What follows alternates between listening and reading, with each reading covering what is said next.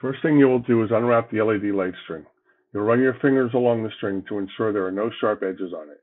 You can pull this off to the side now. Next, take the balloon and get it ready to put on the nozzle.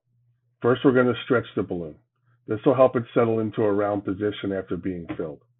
The balloon is very strong and will not rip by stretching it. Be sure to stretch in all directions.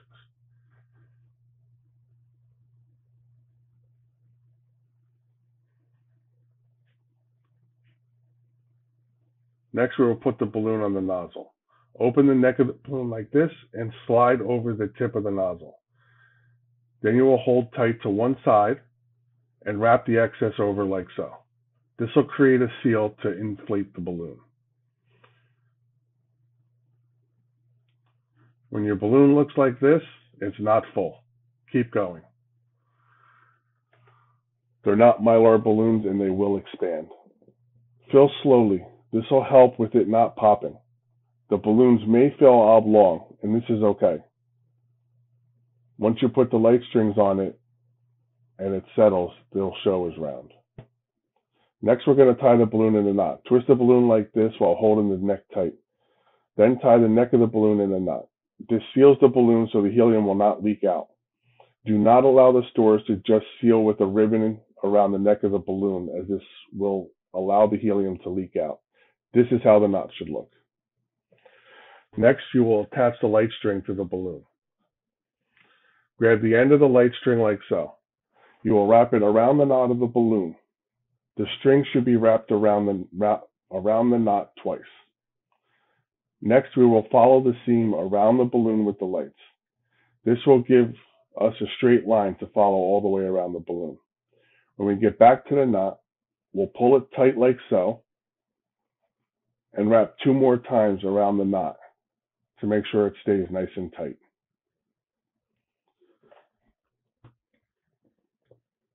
Like that. Next, we're going to prepare the decal. For this part, I'll put tape on the table to hold the balloon in place. This is the decal. There's a clear transfer on the top to allow you to apply the decal correctly. Sometimes the paper backing can stick to the decal. If that happens, you can just peel from the other side of the decal like so.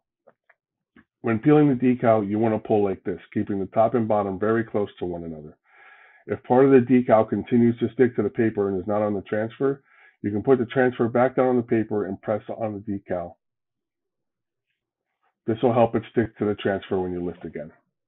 Next, we will apply the decal. When you apply the decal, gently apply it to the surface. You may need to lift in spots to get it flat.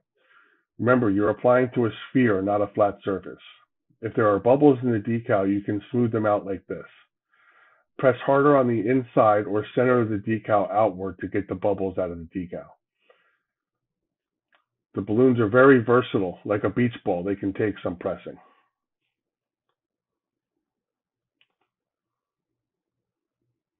Make sure you get it nice and flat. Next, we're going to pull off the transfer tape. You can pull from either side to start. Pull very slowly, watching the decal on the transfer tape is being removed. If you pull too fast, it will rip the decal. If part of the decal does not stick, lay the transfer tape back down, like so, and press in that area. Then continue pulling. A good tip is to keep the transfer tape that has been pulled off close to the balloon, as you can see here. Remember, you always can lay the transfer tape back down and press on the decal to make sure it lays flat.